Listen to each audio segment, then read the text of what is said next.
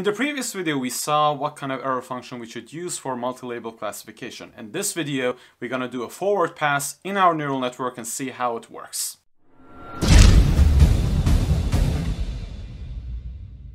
Hello everyone and welcome to ML Done. So let's say we have this neural network. It has two neurons on the output and we have sigmoid units. One input data comes in and the job is to actually do multi-label classification, right? So again, here in this neural network, we've got connections here. So, we've got weights around here. I mean, so many weights, right? So the input data comes in. Here's my input data. And it belongs to, say, both class 1 and class 2, right? And that is why we have 1 here and 1 here in my ground truth vector, because we believe that it belongs to both classes. Now, let's say we have sigmoid function here in the output neurons, and the sigmoid function looks like this.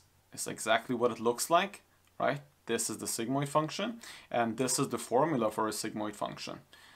And it's also called a, a crusher, sometimes they call it.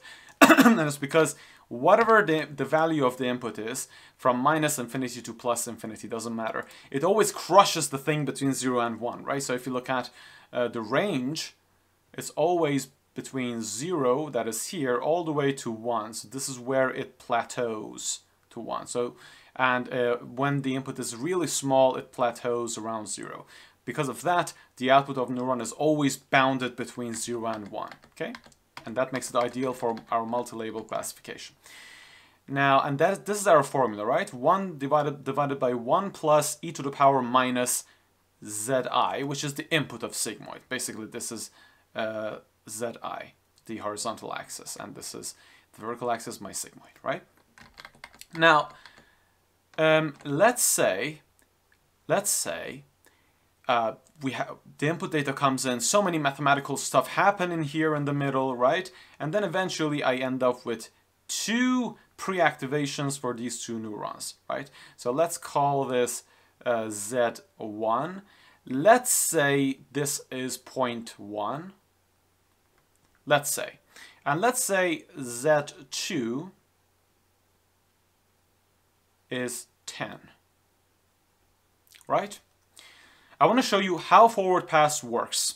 Now, in order to show you that, I'd like to do a little bit of programming which could make our experience a little bit more, interesting. Now, I want to do a little bit of programming here. So let's say I'm going to get into Python. I want to import NumPy. So let's just import NumPy as NP and then import math. I want to define a function that can compute sigmoid, right? I want to show you sigmoid in action. So def, let's call it sig of z. And let's say this, I'm going to return the output of this, which is 1 divided by, say, 1 plus, so look at the formula, right? 1 plus math.exp, which is Euler's number, minus that input. So here the input is z, right? Actually, I had to indent this. Great. So I have the sigmoid function, right? Let me just show you what it means to say it crushes stuff. So sigmoid of a value equal to 0 is 0.5, and that makes sense, right? Because with sigmoid, when your input is somewhere around here, around 0, the output is nearly 0.5 here. So that makes sense, okay? And let's say the input is very large, say 100. The output is 1. And let's say it's very small, minus 100. The output is very, very small, 10 to the power minus 44, right? So it's always between 0 and 1. I just want to prove you that. Now, let's do forward pass together, right? Let's predict these, generate the prediction vector. So when z is equal to 0.1, what would be the sigmoid of 0.1? 0.1 is 0.52, and when z is 10, which is our z2, the sigmoid is 0.99, right? So let's just write this down. Now, before we compute the error, So now we have predicted our y-hats, right? So that's the forward pass. Forward pass is done. But let's compute the error. Before we even start talking about binary cross entropy that we discussed the last video, you notice that the difference between these two is much more than the difference between these two. So it means that the network has done a decent job in figuring out that this input data belongs to the second class. So fair play, it has done a good job. But here, not that good, right? Not that good. So already you know you should get error values that are low in this chunk and for this element, but they're higher for this chunk, right? Now, this is the binary cross entropy function that we discussed we should use for our, for multi-label classification. So you get your ground truth, right? So this is my ground truth, this is my prediction, and I is basically the first element or the second element or the third element.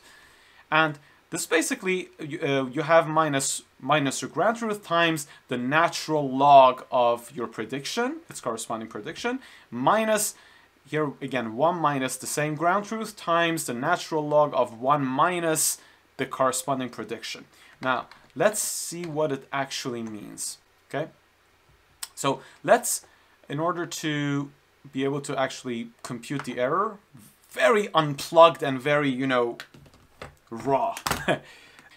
So let's define an error function. Let's call it BCE, binary cross entropy. Let's say it gets y and it gets y hat, right? Y and y hat, indent. Now let's say we return the error. Now I'm going to implement this whole formula.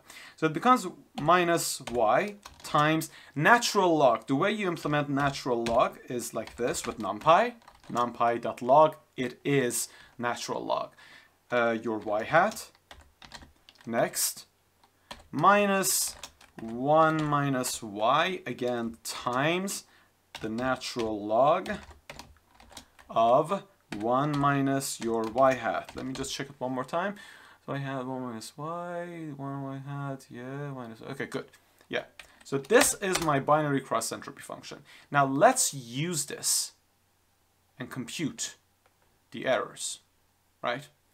Let me make it smaller a little bit. Right. So the BCE of the first term, right? We have the ground truth of 1, but we have the prediction of 52. So that gives me an error of 0.65.